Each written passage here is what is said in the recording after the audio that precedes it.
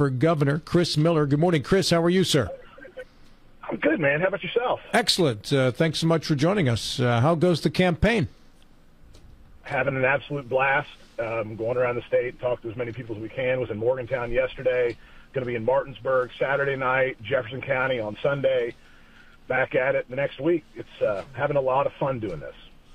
And you are going to be in the Eastern Panhandle this weekend. What's your schedule like here? Well, so I come in for a function with the Rotary Club on Saturday evening, and then I'm speaking at the Jefferson County event on Sunday, which is they have their Jefferson County GOP Reagan picnic. And so get to hang out there and meet some people. It's going to be a lot of fun. All right. Will you be here the entire weekend? Yeah. Come in Saturday afternoon and then leave, Sunday around 4 o'clock or so. All right, very good. Chris, what's been the reception for you as you have moved around the state? Obviously, you're well known in the southern end of the state, but what's it been like for you in the northern end of the state and the Eastern Panhandle? Any chance I get to talk to a group of people, they're like, I like this guy, he's different. And right now, man, I just think we're in this position where we don't need any more politicians and bureaucrats and attorneys running things. We need entrepreneurs and business guys. And I'm just trying to be authentic and talk, from my heart. State's got a major opportunity in front of it. We also have a bunch of financial challenges. And, man, I've got 26 different businesses, built that over a long period of time. We've got about 700 employees, 500 are inside of the state of West Virginia. And if I ran my businesses the way the government spends our tax dollars, I'd be broke.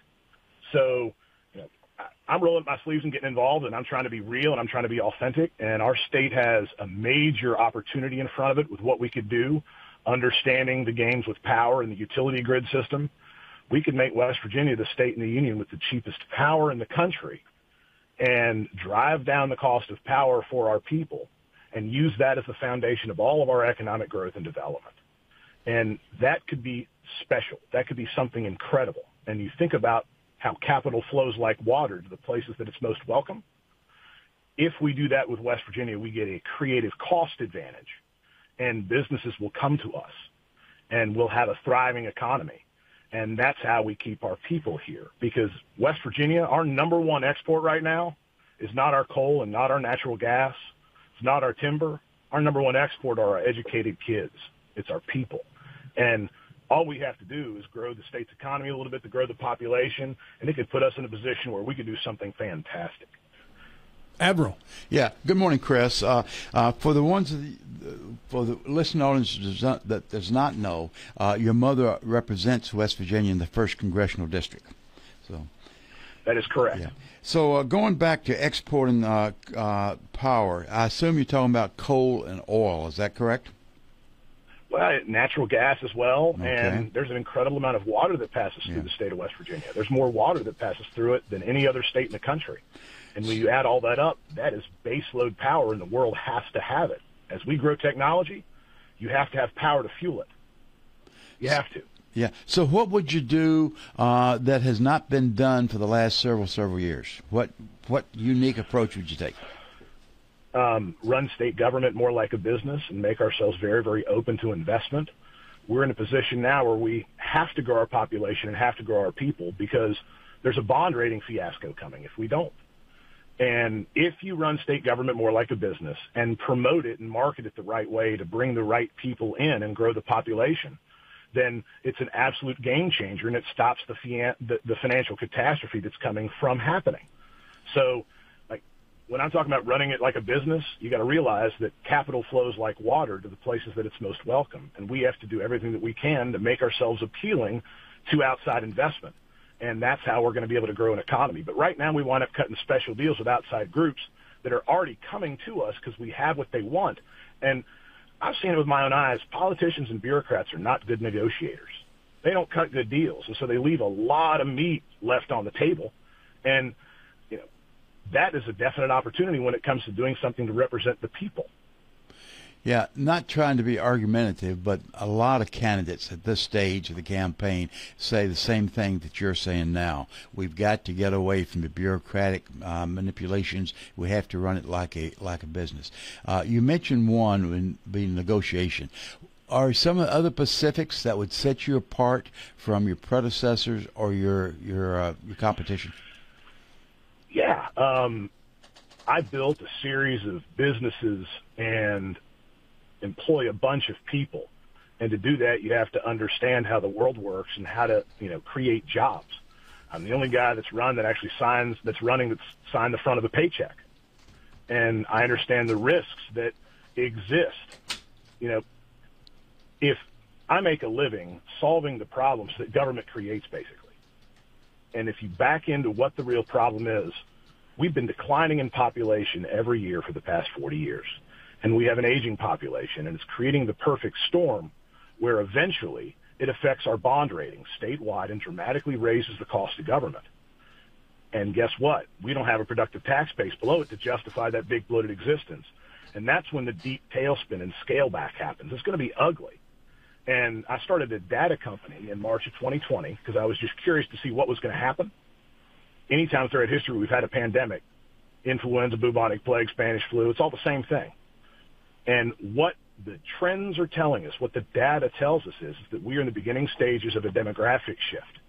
And it's not as simple as California to Texas and New York and New Jersey to Florida. It's ingrained in a bunch of stuff, cultural, social, economic, and political. And West Virginia has, based on the data, what people are looking for. And all you got to do is understand that and then know how to solve the problem. And this is not a thought process that politicians go through. It's not. And example, 3 of the 4 fastest growing states post-pandemic, Tennessee, Texas, and Florida, they all have one thing in common, and that is a 0 state income tax. One of the absolute first things that we need to do is get rid of the income tax completely and as fast as possible. That is bringing people to those states because this Trump tax cuts got rid of all the SALT deductions. And so it used to be you were able to deduct a bunch of your state-level taxation expenses from your federal ticket before you sent your check in. Well, the rates went down, but those deductions went away. So it makes it even more appealing for people to be located in states with a 0 state income tax. Is it fair, That's though? just one of the many things that's driving it. Is it fair, Chris, to compare West Virginia to Florida, to Tennessee, and to California? Because those other 3 have a large mega tourist attraction, which we do not have in West Virginia. What we do have, though, is what people are looking for, which is hills and trees and rivers and streams and a high quality of life and a low cost of living. And we are abundant with natural resources, all the timber, all the coal, all the natural gas, all the water. I mean, with the resources that we have that the rest of the world needs, we should be one of the richest states in the country. Just the system's wrong because we've been extracted and don't have much to show for it. So you got to turn that thing up on its end. John Gilstrap. Good morning. I hear what you're saying, and I am one of the world's great capitalists. I think that it's the most perfect economic system that we can have. However, a government is not a business. A government is a lot of things. And I think every state has elements can be proud of, and every state has things that they are embarrassed by. And I have to say that in West Virginia, if there's something that we should be embarrassed by, it's the education system, where we're spending in the upper 50 percentile of per capita on students, and we're performing down at the very bottom among students. This is a problem we've talked about in the show a number of times, and nobody seems to take ownership of the problem. So as governor, how do we start changing this? You talk about exporting the educated people out of the state. Well, let's start by educating the people in the state. And if nothing else, it seems to me that if I'm going to relocate my business to West Virginia, I've got to convince my employees that their kids are going to do well and thrive in an education system. And I don't think we can do that right now. So how do we change it? Well, education and growing a thriving economy and population growth go all hand in hand, because if you don't have an education system to keep people here, they're not going to stay, or they're not going to come to begin with. So it is very, very important. I think the entire structure of our education system is wrong. There is a teacher shortage across the country already. And if you look at the system and go, how do we solve this? You've got this.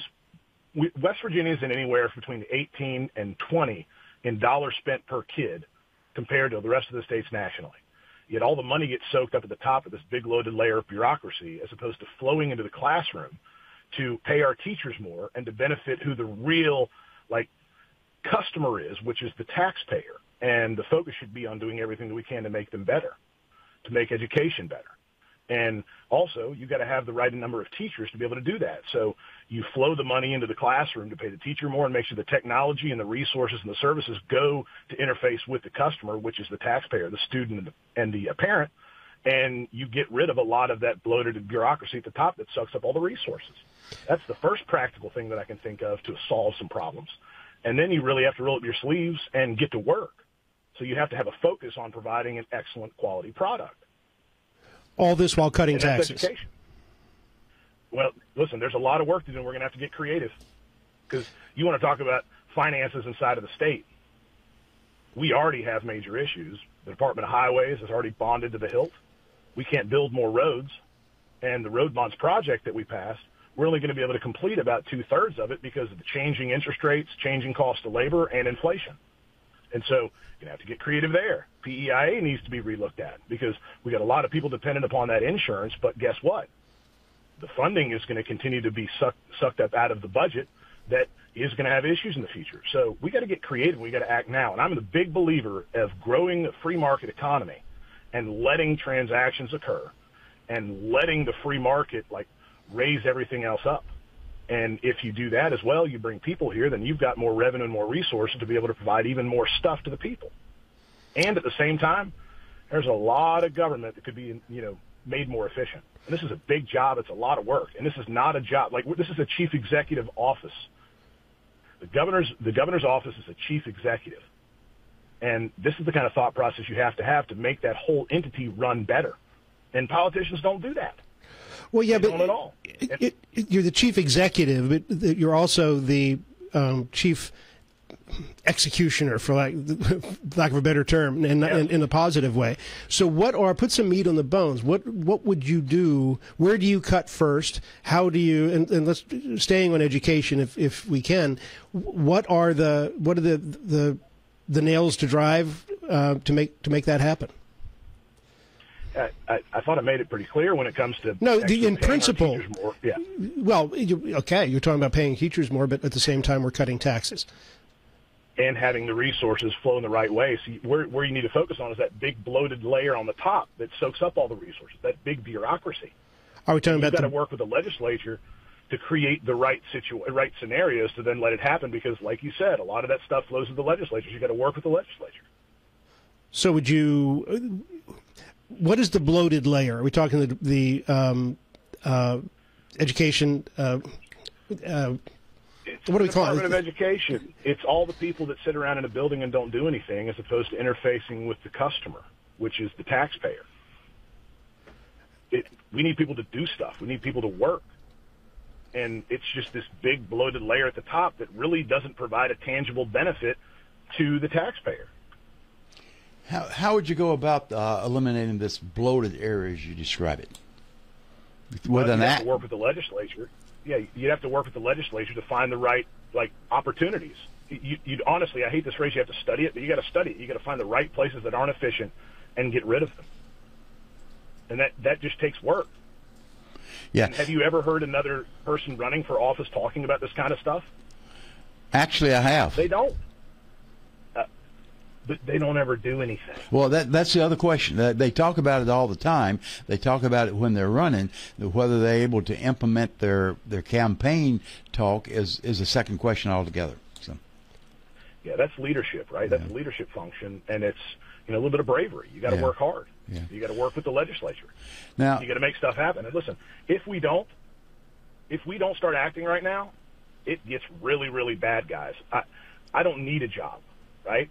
I've got plenty of those. I'm 44 years old, and I've got 3 kids, and I've got a wife, and I make a very, very good living working in the private sector, making a big impact in the communities that I'm privileged enough to do business in. And I could keep doing that and having a blast. But, this challenge of doing something different and seeing this rare window of opportunity in front of us to really roll up my sleeves and get to work, that excites me, man. Yeah. And if we're being totally honest, there are even more layers of problems inside of our state that we need to be aware of that are going to take a lot of work to fix. I mean, the opiate epidemic, we're still on the tail end of that, and you can't tell me that doesn't impact education. And, as well, we got a foster care system that's dilapidated that needs a lot of serious work. And there's serious work that needs to be done.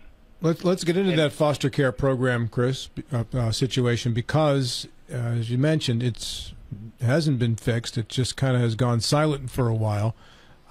They're trying to address it, especially with the reworking of DHHR. But at this point, I'm still getting information that says foster children are being put up in hotels because of a lack of resources. Can you tell me what you know about this system and what it would take to fix it? And/or being shipped out of state, there needs to be a focus on it, one, and we need to do a better job of it. We need to be able to make sure and have a better link of foster parents available. We need to have better systems to take care of these kids, too. And we got to stop them from being shipped out of the state, too, because that is a resource. Like, our kids are our future. And I will tell you guys, doing what I've done in the private sector for several years now, like when you start looking at things from a business perspective, like when that pandemic hit, for example, we sent all these government employees home with laptops to work from home, and nobody logged in, nobody did anything, and still government functioned. Everything still got paid. You can't tell me there's not meat left on that bone. And this literally goes into absolutely every facet inside of the government. We have to make it all run more efficient. And if we don't start doing this kind of stuff right now, like I said, there's a bond fiasco coming that is going to be a disaster for West Virginia. And that excites me to be able to actually do that, get involved, help, and roll up my sleeves and do something for other people. That sounds like a lot of fun. Yeah. Let's shift for a couple minutes, Chris, about you and your campaign. Have you run for elected office before? No, sir. So this is the first one. Your familiarity and exposure to the Eastern Panhandle, you're going to be up here tomorrow. Have you been up here quite frequently in the last several months? Yeah, a couple of times. Coming up to meet people, talk to groups. Also, I'm a big supporter of 4-H and county livestock auctions. We go and buy 4-H animals all around the state to help kids that are learning farm work. We're bison farmers, by the way. Got a big bison farm, and so that kind of stuff's really important to me. Been up to the Jefferson County Fair and met a lot of kids up there and helped out a lot of kids learning to raise livestock and been to those auctions. So I have been, and I will tell you, the future of the state of West Virginia is in the Eastern Panhandle. It is a major opportunity for further growth and development. It is located in the exact right location to be able to do that. And it also has, flat land and a lot of resources like that. The Eastern Panhandle is going to be a huge portion of the success of the future of the state of West Virginia. Part of that success, Chris, is based on keeping our people here, and part of that challenge has to do with locality pay of some form or fashion. As a governor, would you support that in the Eastern Panhandle? Absolutely. Next question is, how do you get it implemented?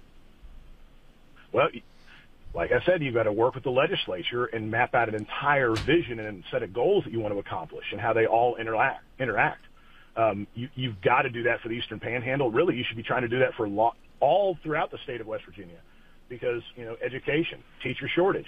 Got to make sure and bring in the best. Got to have the best in the Eastern Panhandle. Got to have the best in the South. Got to make sure that the people that are down there already are taken care of. Chris, you've kind of filled in the blanks here there about your own story. Could you give us the Chris Miller story for those who are just hearing from you for the first time? Yeah, sure. When I was 10 and a half years old, I told my dad I wanted a pair of Air Jordan tennis shoes. And when he found out they cost $125, he told me to get a job. So I got a paper route and delivered newspapers every day, rain, sleet, or snow, for several years. And then my dad bought a farm, and we got into the farming business. And me and my brother did manual labor on a farm every summer for 45 hours a week, making $4 an hour, clearing fields, building barbed wire fence, and baling hay. And I'm talking about square bales, right? Not those big round bales that people use nowadays. And learning how to weld and running heavy equipment, built a big bison corral out of 2-inch and 3-inch iron pipe. And some of the best times I've ever had in my life have to do with working on a farm and seeing what you produce every single day. Was lucky enough to go off to college, got a partial academic scholarship, got a degree in economics, married my wife, been married for 20 years, and have 3 kids, live in Huntington. I've got a 16-year-old boy, a 14-year-old boy, both of them wrestle, play sports, run track. And I've got a 10-and-a-half-year-old little girl who is a firecracker, and we're all going to wind up working for her one of these days. and got 2 Great Danes, big dogs, and enjoy doing everything I can to be a part of the community that I'm privileged enough to do business in. I believe that that is a very, very noble and important thing in being very, very active and giving to the communities that you are able to make a living in. And it's just something that I love doing. I'm also a boxer, retired recently because I'm 44 and the old body doesn't heal like it used to. But I still love it, still like to train, but can't compete anymore. A little too old. I do remember the boxing story the last time we had you on there. Go ahead, Bill. Yeah. Chris. And I will tell you this, guys, this conversation, it has been one of the most in-depth, deep interviews that I've done since I started this process. Mm-hmm. You guys are asking great questions, and I absolutely love it. Let me see if I can add to that. Hopefully it is considered a good question. The state is very diverse. We all recognize that. Probably more diverse than most states. You alluded to the Eastern Panhandle. We do experience a lot of growth here, unlike the rest of the state. So if you're, as governor, when Justice came in, his first big push was transportation. He made no bones about it. We had to do something with our roads. When you come in the first week, what singular issue would you address that would try to take in mind the diversity and the needs of our state? So backing into that equation, growing an economy and population growth is one of the most important things. First thing I'd probably do, the very first thing, would be the income tax. And then I'd start hitting all the singles and the doubles because there's a lot of low-hanging fruit. There's a lot of things that you got to do. Then you got to start prepping for that big picture thing, and that has to do with the power production and the power creation, because if we make West Virginia the state of the union with the cheapest power in the country and use that for the foundation of all of our economic growth and development, you're doing 2 things, right? Businesses will come to us, but more importantly, you think about Jim and Susie Adkins, both of them are on Social Security. You cut their power bill by 50 to 70%. You've done something impactful for their lives, too. The power is going to continue to go up in cost. And so primarily that would be one of the big picture focuses. But to answer your question, income tax straight off the bat, and then start learning about everything that I can to make each and every department run more efficiently. And your goal would be to eliminate income tax altogether. Is that correct? Yep. Okay, fine. Altogether. Now, going back to energy production, there's only so much that the governor can do in the short term. Can do a lot for the long term, but in the short term, what part of the energy equation would you address in the short term, for the short term? Well, you have to work with the utility commissions to make sure and focus on costs. There's a lot of legal precedents as well that puts West Virginia in a rare position. There's some federal legislation about water. There's some Supreme Court cases about energy production inside of the state, and start finding the right opportunities to invest in to start producing power here for ourselves. Were you done, Bill? Yeah, I am. Thank you. Yeah, Thanks, Chris. Quick note, Chris, before we let you go, and that has to do with a recovery in the state of West Virginia, substance abuse, and all the problems with fentanyl and such. How does Governor Miller address those issues? There will never be another governor that's run for West Virginia that understands the opiate epidemic more than me. I've been sober from alcohol and opiates since April 1st of 2004 and know the impact that has. Been through detox, the works, and I've also been heavily involved in speaking and helping facilitate growth inside of the real recovery system, because I don't think we get recovery right at all. And the focus should be on rewiring the pathways, the brain of the addict. You got to do that with one-on-one and group meetings, and then also jobs inside of the community, and then also rigorous exercise, because that's how you get the brain to start firing serotonin and dopamine again.